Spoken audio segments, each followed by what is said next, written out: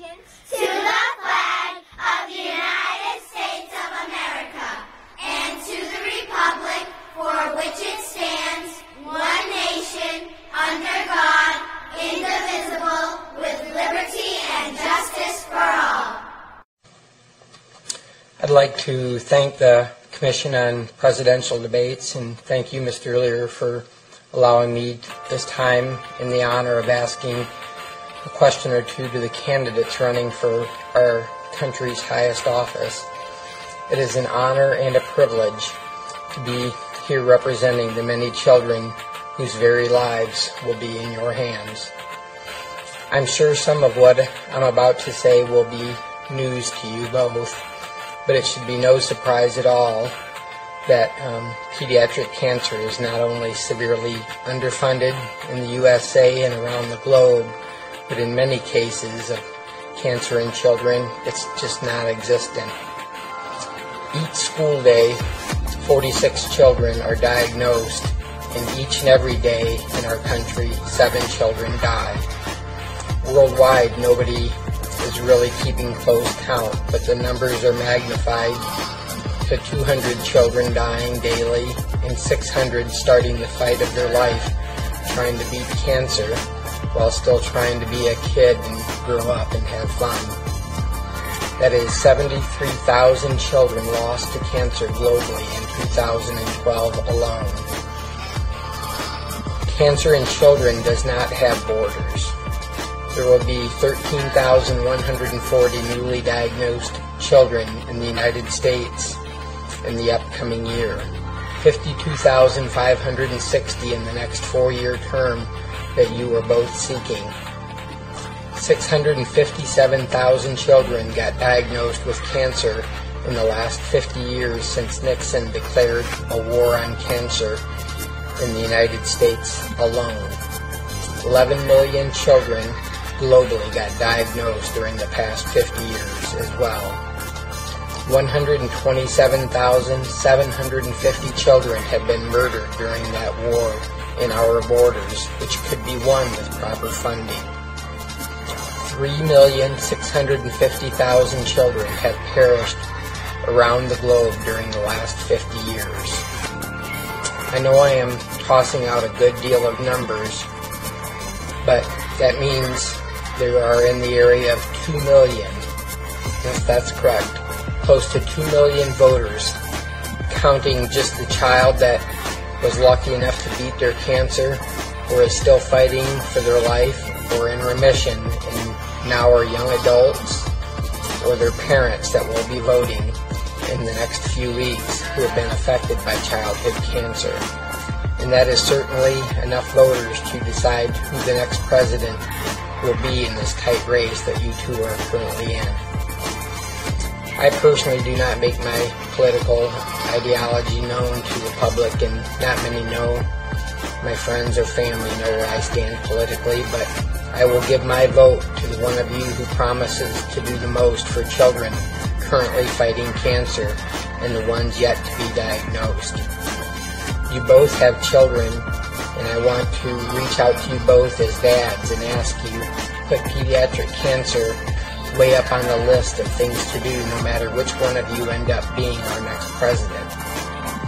So at this time, I ask of you, President Obama and Governor Romney, what will you two bring to the table that will shine the lights on pediatric cancer and properly fund the research that will not only save many thousands of children for years to come, but create untold tens of thousands of jobs in the highly technical field of pediatric cancer research.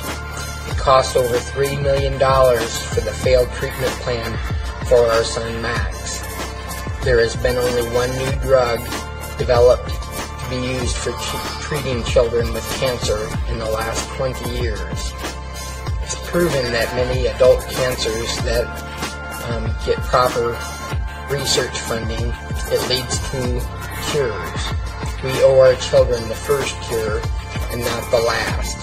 The money invested now into pediatric cancer research will be saved in failed treatment costs resulting in the unnecessary deaths of children all over the world and in every state of our nation.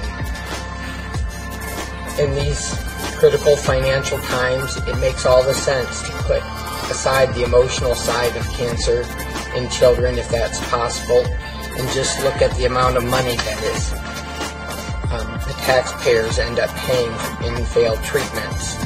If we invest enough right now to find the cause/cure for cancer in children, we will get every nickel of it back by not spending $39,420 million in the next course of a 3-year treatment plan for just the children who will get diagnosed in the upcoming year. My phone would not even calculate the last math above, so forgive me if I am off by just a few million. I'm not looking for a general answer to satisfy the listeners of this debate, but a guarantee that we will put forth the same efforts to end cancer in children as we did to put a man on the moon, but in 1/4 of the time. Our son Max was one of the 200 children who died on Thanksgiving Day of 2010. He was my buddy. When he died, so did I.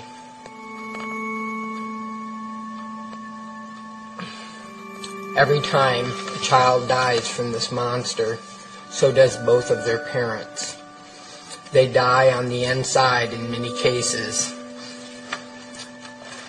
and like I, are no more than a carcass going through life for the remainder of their family. The entire family suffers continually without healing in sight. So we just fight for a cure so someday no more children will die. I beg of you, Governor Romney and President Obama, no matter which one of you end up being our next president of the United States, please make it a mission to stop the wrecking ball known as pediatric cancer, also known as Little C. Fund research like we are heading to Mars. Make the two missions equivalent. The children you end up saving just might be a loved one of your own.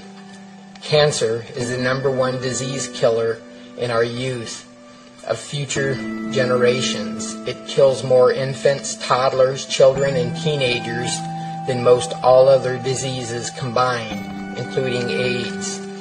Cancer is still the leading cause of death from diseases among U.S. children, and it kills more children than cystic fibrosis, muscular dystrophy, AIDS, asthma, and juvenile diabetes combined. Let us show the world that we are still leaders and can pave the way for a cure and make a future where no other parent has to hear the words, "Your child has cancer," or "There is nothing else we can do," and put a parent's beloved child on hospice care. It is too late for my buddy. It is too late for Evan. It is too late for Brendan. It is too late for Giselle, for Jeremy. It's too late for Julian. It is too late for Emily. It's too late for Isaiah. But it's not too late for Aria, Aurora, Lizzie, Taylor, Keegan, Lance, and so many more that we have gotten to know that are still in treatment for what is known as remission, where the parents never rest for fear the monster will return. To those listening, you can help now. Go to the link in the description of the video to get involved with St. Baldrick's, where you can be a volunteer, make a donation, or hold an event to shave your head to raise funds for pediatric cancer research. Join CureSearch.org or Alex's Lemonade Stand and do your part to save the life of a child.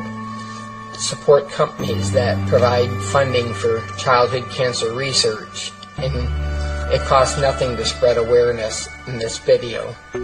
Please contribute and view our other awareness videos. It will take us all to stop the monster that is taking our children.